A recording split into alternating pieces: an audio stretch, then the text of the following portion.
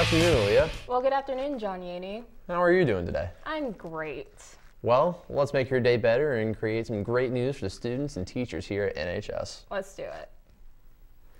The Art Institute will be visiting our school next Friday, March 6th, during AL. You must sign up by March 4th if you plan on attending. If you have any questions, contact Ms. Stenson. To sign up, log into Naviance, click on the Colleges tab, then click the link under Upcoming College Visits. Hope to see you there. Due to the 2-hour delay last Friday, the internship meeting was not held. This meeting will be held on Monday, March 2nd during AL in the Media Center. Please request a pass from Mrs. Wiersma if you want to learn more about the program. The next BFF AL party is today from 1:35 to 2:15 in the West Auxiliary Gym. Please request a pass from Mrs. Skolthorpe on Passwiz.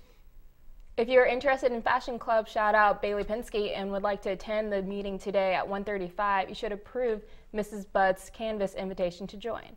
Fashion Club, this page will provide you with more information on how to get an invite to the meeting. If you are a current member and didn't receive a Canvas invitation, visit Ms. Butt's in room 1254. Attention all moviegoers and man-oglers. Mr. Noblesville DVDs will be sold in the main office for $5. There's a limited supply, so get yours now. Powder Puff DVDs will be sold as well. Squad, OP. You hear it in the hallways of NHS, but what is everybody saying? Grace Dean, Ethan Case, and Christiana Howell of NHS News takes a look at the slang being used by students and what this might mean. An epidemic has broken out at NHS. And no, it's not Ebola.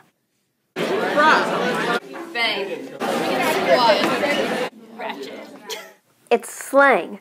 High schoolers everywhere are becoming more and more enthralled with teen language, and NHS sophomore Maddie Bax elaborates on its personal meaning. My favorite slang term is IKR, which stands for I know, right? Well, I use slang terms because I guess it's just a quick and easy way to say something that would take more time, but I guess it's kind of stupid. Where's the biggest part? Slang use is impacting the connection between teachers and students as well. They were talking about a character that had an inner conflict with jealousy, and they were using the word jelly, and I had no idea what was going on in the classroom for approximately 60 seconds. So it was a little bit embarrassing. I was like, what? They were saying jelly. Using like texting lingo. Okay, that happens quite often, which is extremely frustrating. According to Mrs. Darlington, our evolving culture plays a major role in the speech of teenagers today. He like talks to you. You know, a lot of kids watch videos and YouTube and music and all of that sort of media that kids are exposed to way, way more than probably adults are. I think a lot of it comes from that, sort of the culture of... The atmosphere at NHS is constantly changing due to the media its students absorb, and for right now, using slang is the new norm. For NHS News, this is Grace Dean, Ethan Case, and Christiana Howe. That was great, Aaliyah. It was, John. Now let's send it over to birthdays, lunches, and sports with Isaac and Kinzer. Sounds great. See you, NHS.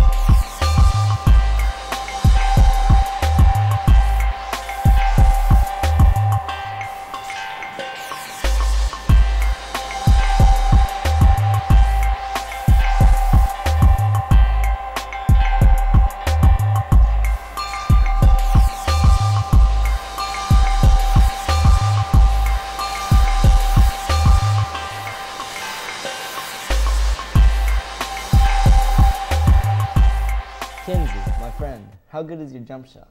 Isaac, it's just not that good. How's yours? Well, see, I mean, it's all right, but it's not as good as my dad's. It's just, his is just smooth, just silk. Just has that snap when it goes through the net. Just beautiful. Isaac, that really sounds like a great time. But now we got to focus on our sports. That's true. Let's get into it. Attention wrestlers, awards night is on Thursday, March 5th at 6:30 in the Junior Senior Cafe. Check the website for more information. Also, spring wrestling begins practice from 3 to 4:30 in the wrestling room. One more thing, do not forget to turn in your uniforms and other equipment back to Mr. Knott's ASAP. The Lady Miller gymnastics team competed against Marion High School Tuesday night and tumbled right past Marion with the team's highest score of the season of 97.35 to Marion's 93.75. Anna Doris had her season high scoring Monday on vault with her 8.9. Caitlin Murray also had a team high score for herself on vault with an 8.6. Both Ronnie Van Buskirk and Esma Taylor did well on vault, both scoring an 8.5. Esma Taylor led the way for the Millers on the floor with a score of 8.5. Emily Denham had her highest score of the season with a score of 8.45. Anna Doris remains consistent with her score of 8.325. Maddie Van Buskirk improved her bar score, helping out the team with her bar score 7.9. Both Ronnie Van Buskirk and Esma Taylor had great all-around scores the Monday night, as Esma had her season high score and her all-around score of 32.425. The next competition will be tomorrow, as the team and the regular season is in the East Middle School versus Bloomington South at 6:30. Be sure to congratulate my friend, senior Ian Medley, for making it to the finals in the Fishers Dive Regional last night, but you just missed moving on to state. Wonderful. Great job, Ian. Well, NHS, that's all the sports we have for you today. You aren't that bad of an anchor, Kinsey. I'm impressed. Thanks, Isaac. I try. I know you do. And please don't forget to follow your NHS Newsroom on Twitter and Instagram at NHS Newsroom. Please do. You will not be disappointed. Have an awesome Thursday, NHS. If I've told you once, I've told you 1,000 times. The Gold Mine Coffee Shop is now open. We're offering dozens of items, including hot chocolate, tea, and coffee. We're adding to them consistently. So, come in and get it while it's hot. Like this.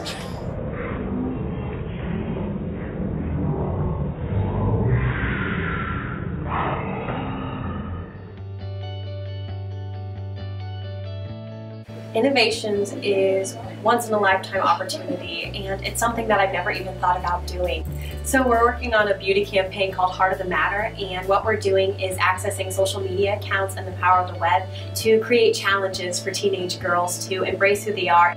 I just really wanted the experience and to do something that I loved and had a passion for, but also to make a difference in the world, and not just myself, but in those around us. It's kind of like one of those self-empowerment courses. You know you have the power to do it yourself, but this class just makes it more obvious. My name is Mr. Wetrick, and I'm over the innovations class.